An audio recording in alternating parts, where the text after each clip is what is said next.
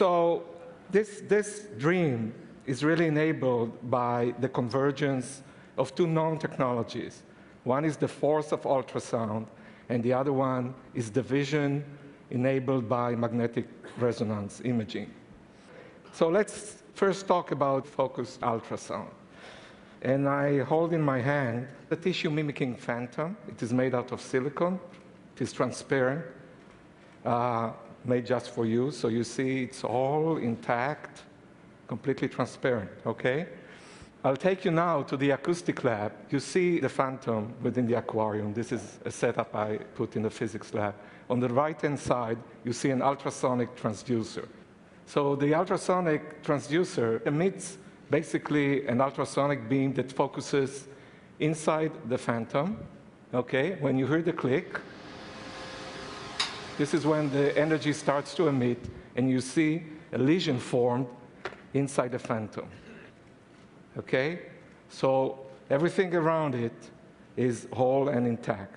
It's just a lesion formed inside. So think about, this is in your brain. We need to reach a target inside the brain. We can do it without harming any tissue. So this is, I think, the first kosher Hippocratic surgical system. Okay, so let's talk a little bit about ultrasound, the force of ultrasound. You know all about imaging, right? Ultrasound imaging. And you know also about lithotripsy, right? Breaking kidney stones. But ultrasound can be shaped to be anything in between because it's a mechanical force. Basically, it's a force acting on a tissue that it transverses.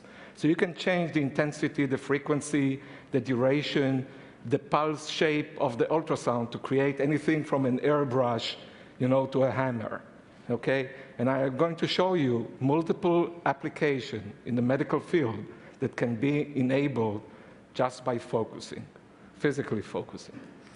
Okay, so this idea of harnessing focused ultrasound to treat lesions in the brain is not new at all. It's when I was born, this idea was already conceived by pioneers such as the Fry brother and Lars Leksell, who is known actually as the inventor of the gamma knife. But you may not know that he tried to perform lobotomies in the brain non-invasively with focused ultrasound in the 50s. He failed, so he then invented the gamma knife.